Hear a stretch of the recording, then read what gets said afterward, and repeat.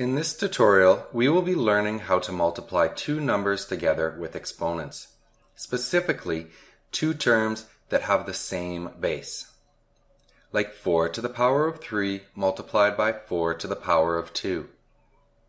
Now I know at this point that separately you could evaluate each of these terms, but how do we evaluate this as a whole? Let's start with 4 to the power of 3 multiplied by 4 to the power of 2.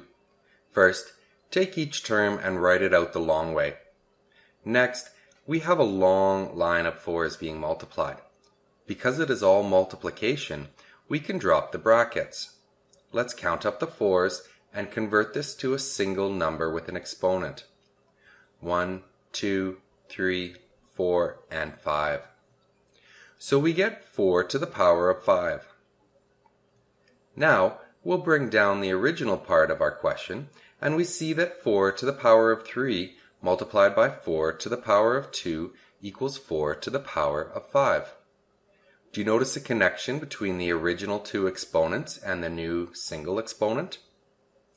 3 plus 2 equals 5. So we can actually evaluate this much faster than by the way we used above. 4 to the power of 3 multiplied to 4 to the power of 2 is equal to 4 to the power of 3 plus 2, which is equal to 4 to the power of 5. This brings us to the following exponent law. X to the power of y multiplied by x to the power of z is equal to x to the power of y plus z. Now let's look at a few examples. 7 to the power of 3 multiplied by 7 to the power of 5. We add together the exponents and we get 7 to the power of 3 plus 5, which equals 7 to the power of 8. Let's try something that looks a little different.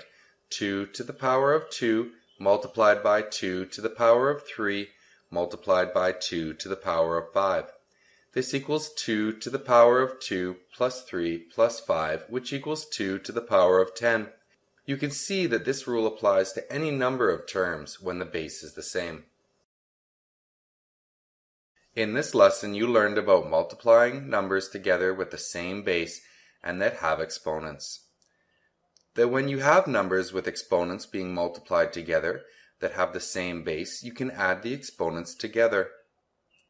Finally, this brings us to the exponent law. X to the power of y multiplied by x to the power of z is equal to x to the power of y plus z.